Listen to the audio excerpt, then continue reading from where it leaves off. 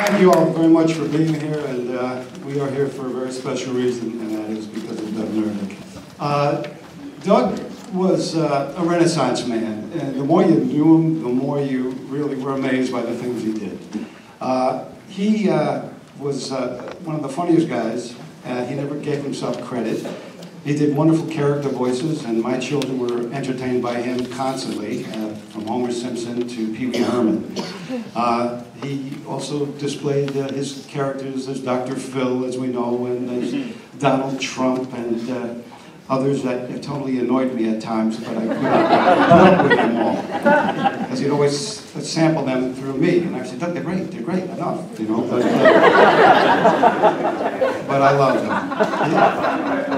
He was a cyclist, of course, you know, we have a group here, and he knew just about everything and anything about a bike, but God forbid you rode your bike on the sidewalk, because you would be blocked by Doug Nervik. And I've been experienced that many a time walking the street with Doug.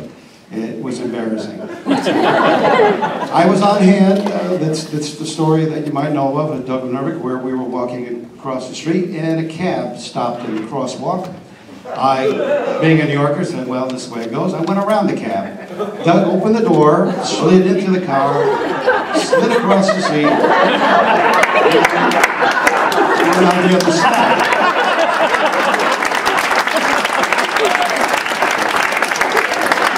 I just shook my head, going, did you need to do that? You had no right doing that. You had no right. So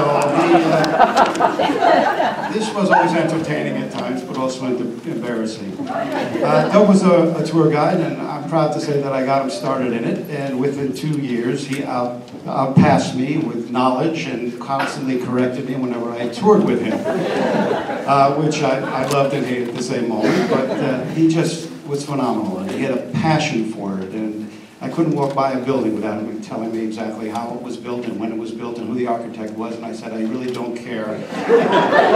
And he insisted I listen, and I knew better, and I did. Douglas was wonderful with kids, as we all know. He was a big kid at heart, and again, whenever I was with Doug, I was 12 years old again. We played, we goofed, we just harassed people as much as we could, and made funny faces at girls and things like that. It was a lot of fun. Just recently, Doug and I were swimming in a pool. My neighbor had left and said, you can use the pool, so I called him and Tina up. They came up, and we jumped in the pool, and we made a whirlpool around. We just kept walking around and around, and the girls wouldn't get in the pool with us after that. They just said, would you guys stop it? But we're floating, you know. It's silly, stupid teenage boy stuff, but we were having a blast doing it. Doug was a counselor, and he praised that, and he talked about that frequently with me. He didn't get too much into detail with it, but he had a passion for that, and he seemed to love doing that greatly. And of course, I have a bond with him through entertainment, doing murder mysteries, industrials, and improvisation. And it was always a joy to have Doug there, supporting me behind the piano, and as a friend. It was just great traveling with him and experiencing life with him. I have so many stories, but I won't even start because it just won't end. It just won't end.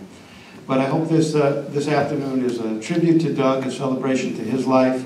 We lost him way too soon. I was hoping to get old with this guy and reminisce. We used to kid about it as we'd get off we'd go out to dinner or something, we'd get off the chair and we'd get up and hey, Pops, you know. But we made fun of that, and I'm sorry that I can't experience that with him in the later years.